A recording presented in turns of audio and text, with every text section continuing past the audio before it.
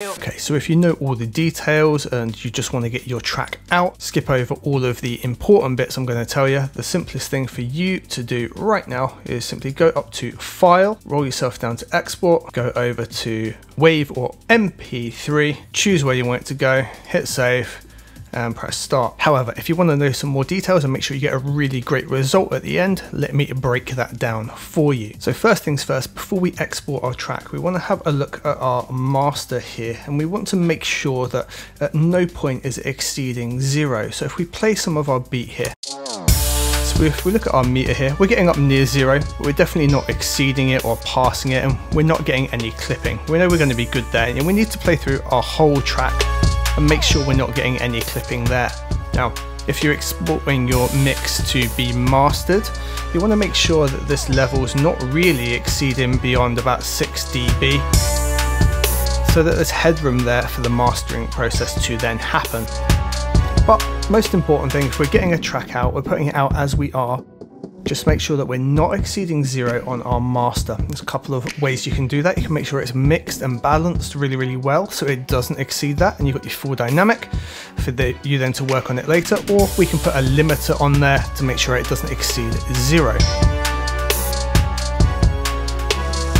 In this case, I've got the Lursen mastering console on here, and then just tonal balance, which I was just using to get a balance of the track. So once we've mixed the whole track and we know we're not exceeding 0 and it's ready to bounce, well, we can use commands. We can do Command R, and that's going to bring up this here, and it's going to give us the option of, do we want to do our file format as a WAV or an MP3, for example. I would tend to just leave it on WAV, and we can do an MP3 bounce at the same time. Let's then name it and decide where it's going to go. So it's called Splash. It's 133 BPM, and this is going to be version 2.1 for the sake of this tutorial. So let's go Save. It's got its own folder. Brilliant. So here are now our export settings that we want to look at. First thing is, I want to export the whole song. So mode, I want to have it in full song. If we have it in pattern, it would just export one of the selected patterns, in this case pattern 4, which is selected at the top. Definitely not what I want. Now tail, leave remainder means when that last bit of music hits and there's a bit of reverb or delay at the end, it's going to render that out as well and leave that tail in. Do cut remainder when sort of the last sample or last bit of MIDI hits, it's just going to cut straight away, even if there's some kind of trail off. You're better off to leave the remainder and then cut the file down afterwards, or do something like put a gate on your master to cut it off automatically. Wrap remainder would be perfect for loops. If you ever put a loop in and you hear something and you hit some of the tail come back in at the start, that's because it's wrapped remainder on the end there. So we are going to have leave remainder. Perfect. Now I've put this on a WAV file and leave it on stereo, and then I've got a 24-bit file to then work off. If this is going to be the master, I've got all my mastering plugins, it's the final product of how I want it to be. 24-bit will be fine, but you're using that full dynamic range anyway. There won't be any difference between the two unless you're working on very specific quiet music. If you've got incredibly quiet sections and then slightly louder sections, you might benefit slightly more from having that 24-bit dynamic range. Otherwise, 16-bit is going to be fine for you. It's a stereo track, so we want it to be in stereo. If we select MP3 as well, we can now have both highlighted, so we can do an MP3 conversion at the same time. I like to keep it in 320 kbps, which is the best quality MP3 available, so we just leave it as that. In here where it says quality, now the term quality is a little bit misleading. What this really refers to in the resampling section is any pitch distorted, stretched out samples. For example, you can see this crash just here. If I'd stretched it out to a ridiculous length, the higher this resampling point, the better quality that's going to sound. I leave it on 32 sync for the most part, and that's absolutely fine. If you find you're exporting your track and you've done something like a really stretched out sample and it sounds terrible, try moving it into the high quality 64 point sync and upwards. The higher you go, the longer the render time takes, but the better the result. HQ for all plugins, it allows each plugin that has the option to enable its oversampling and just give the best result it can out of it rather than the playback results. Some synths can vary, for example, where they have a playback option but their final render option can be a lot nicer, taking account for anti-aliasing and things like that. Disable max polyphony, absolutely.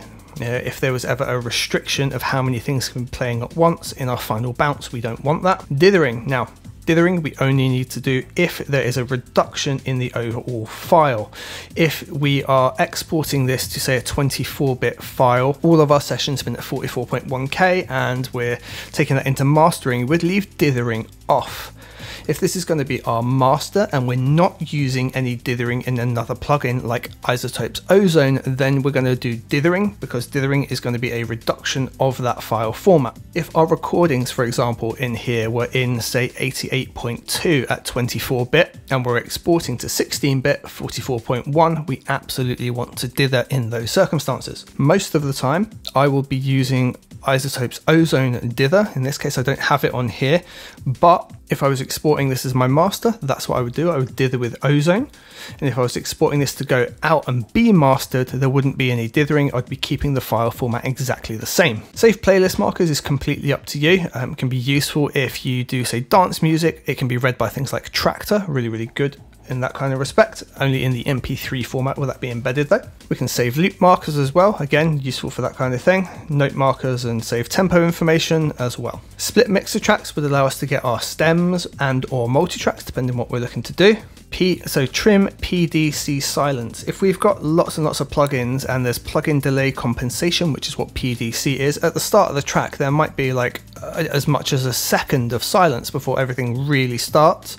All that does is it automatically trims that silence away for you. And obviously enable insert effects and enable master effects. So I could do this and it would turn off the Lursa mastering console, and that would just be my final export there without any of those in. However, if I switch this on, it will now run through all of those plugins. This means we could have a without effects version, with effects version, master effects on and off as we so desire. From there, it's just a case of hitting start and letting it go. But we do also have the option to upload to cloud. And as you can see, we can upload to SoundCloud, or we can manage cloud accounts and add them in there. If maybe you wanted to export your track and get it onto the likes of Spotify or Apple Music, well, the channel sponsor DistroKid will be able to help you out with that. DistroKid is a digital music distributor, meaning they can get your music onto Spotify, Apple Music, Deezer, and all the other platforms at a great price that an independent artist can afford. The distributor that I've been using for the past 6 to 7 years at this point. If you'd like to try them out, you can get a discount of your first year in the link below.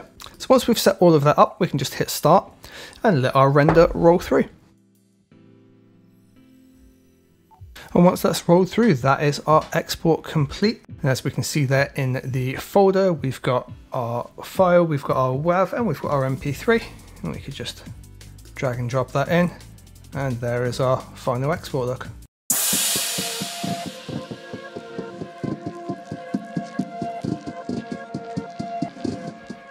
There you go guys, I hope that's been helpful for you. You now know how to export your music from FL Studio, and I hope you learned a little something about the ways to do it and get the best result. And you also now know how you can get your beats and music onto the likes of Apple Music and Spotify as well, instead of just SoundCloud. Look forward to seeing you guys on the next one. Take care.